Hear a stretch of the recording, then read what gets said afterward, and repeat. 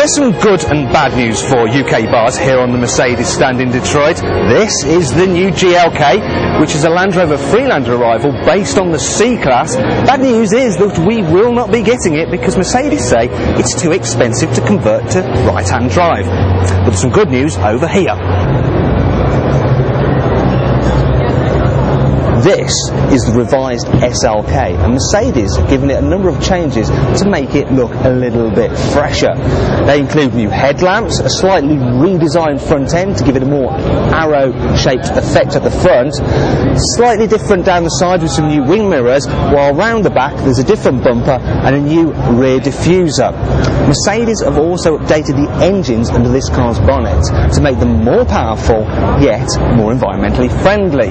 For instance, this is the 3.5 litre 350 and it now has 300 brake horsepower. It emits 28 grams less of CO2 compared to the old car. The revised SLK range will be on sale in the UK from about May, with the prices pretty much the same as the outgoing model. Changes inside the car include new leather on the seats, an updated steering wheel and a new instrument cluster.